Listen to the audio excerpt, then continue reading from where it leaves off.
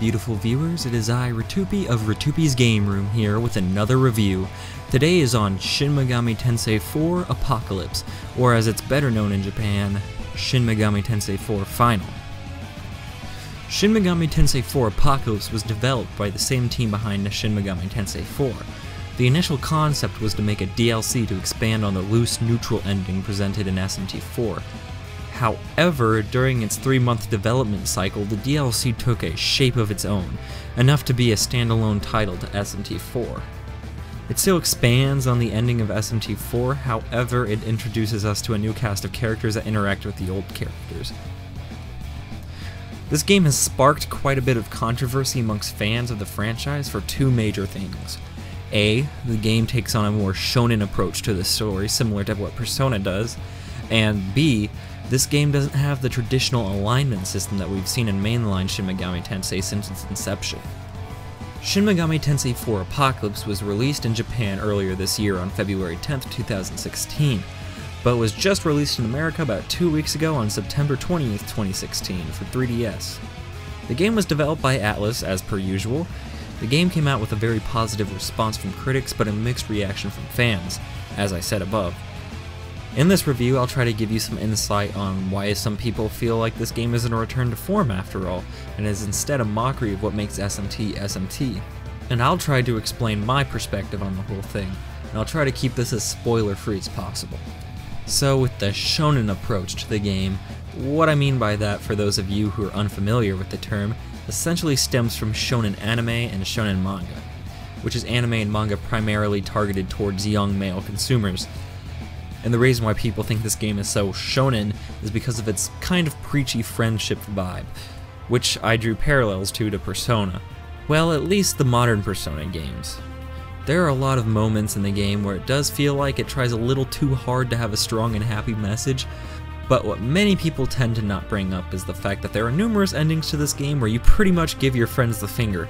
Sure, the true ending, so to speak, is the one where you get all squeaky clean, friendshipy, but if you really have that big of a problem with it, then the other endings are more suited towards a more traditional SMT vibe, kind of. Now the whole, this game is too anime and friendship is stupid, is really something that doesn't bother me. I sometimes enjoy a good story about friendship and what it means to have strong bonds. And while, yes, the characters in this game do fit in very anime archetypes of the genre, each character I feel has more of an emotional draw for me, unlike some of the previous mainline SMT games where your supposed friends get very little dialogue which makes you care for them. However, this game has some, well, very cliched characters that make you fall in love with them. Now my gripe with the whole shonen angle is that it is unfortunate that this game is targeted more towards predominantly teenager male playership. That's not really a negative thing, you know, but that just means there really won't be something for everyone here in terms of story in the game, which is unfortunate. There were definitely some segments in the story where it was intended to get some guys excited, which again isn't a problem, but that's just how it is. Now, the next point of interest is that people tend to have a problem with the alignment system in this game, and I can see where they come from here. A lot of people expected a fully standalone SMT experience with a proper alignment system, but I knew since the beginning that wouldn't be the case. This game was, and still is, an expansion to SMT IV, and it takes place after the neutral ending to SMT IV, so it's only fitting that the endings in the game match that of neutral. However, this game doesn't entirely cast away law and chaos. There is a chaotic neutral and a lawful neutral endings to the game, and there is a weak chaos ending, weak lawful ending. They aren't really that great, and they kind of end like halfway through the game, but they're still there if you want to take them. It's really up to your perception of the situation here. So the way I see it, people need to quit treating this game like an SMT V and view it for what it really is. It's just an expansion to an already established ending to a previous game. Nothing really more, nothing really less.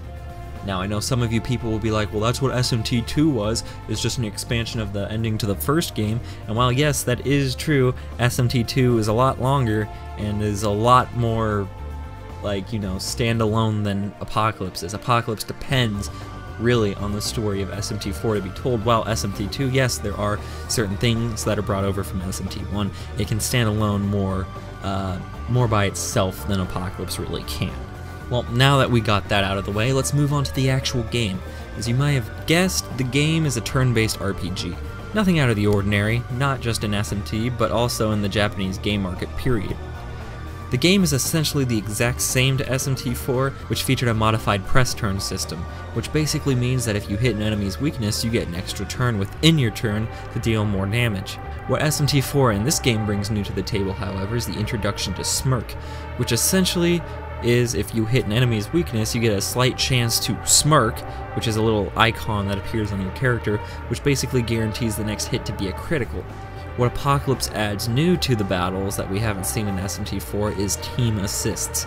Basically, a team assist is when your little meter at the bottom of the screen fills up, your group of teammates will aid you any way they can and then deal a painful blow to the enemy. You'd think that's broken, but it takes quite a few turns to fill up the assist meter, and sometimes your teammates will miss the attacks altogether, so that being said, the gameplay is stellar.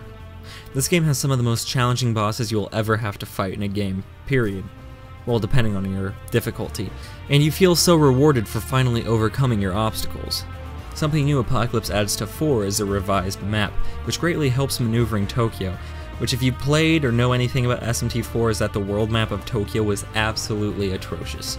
But myself and many others find this new, greatly revised map to be vastly superior to what was presented in SMT IV, which is a major complaint by many critics and gamers alike.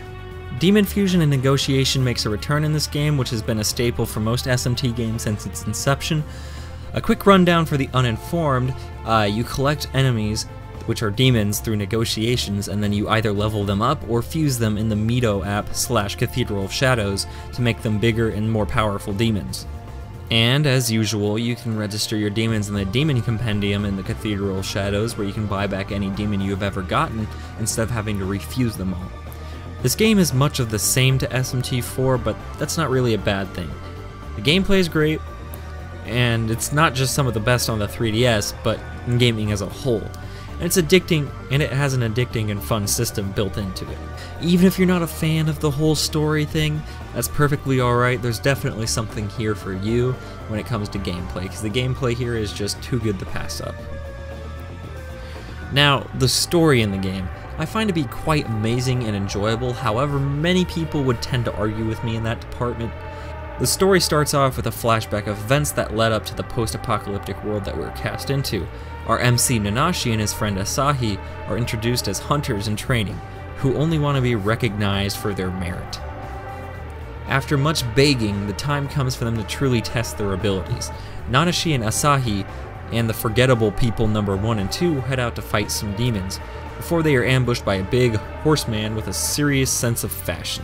The demon horseman wipes out forgettable number 1 and 2 and our main character, who wakes up to find himself in a rail car to hell, where he meets a mysterious entity known as Dagda, who forms a contract with our character to bring him back to life in exchange to become Dagda's Godslayer, personal gold slayer, as he likes to say.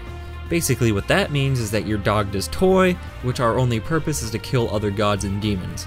Along the story, you meet a variety of colorful characters, which like I said before, fit into some very anime-style archetypes. The story can be sometimes a little too anime, even for my taste, but it doesn't spoil the whole game experience, and it certainly won't ruin the characters presented throughout the story. SMT IV Apocalypse is a worthy sequel to 4, but also a great standalone game. There is some debate going around right now whether or not it's worthy to be in the high echelon of SMT. I believe it does, but many would beg to differ. And let's face it guys, it's not the worst game we've had in this series.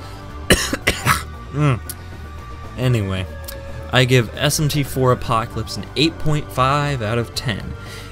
Game similar to SMT IV Apocalypse that I recommend. If you haven't already, go back and play SMT IV, that's a given. Now if you're looking for a different franchise, may I recommend some of the Pokemon games.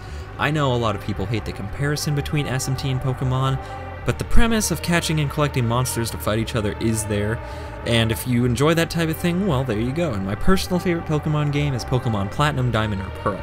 So they're a little bit hard to find, but if you can find them, or if you already have them, go out and give them a try. They're great games. This game is near perfect for me, however it does have some issues sprinkled in here and there. I highly recommend this game to anyone new to the series or a veteran. The game delivers a variety of gameplay and story elements surely to entice any player. and it's definitely a worthy addition to have on your 3DS library. I can't wait to see what Atlus brings us next time in terms of mainline, but until next time, this game is a good bookend for what feels like an almost flawless franchise. I feel like I can safely say Atlus has done it again.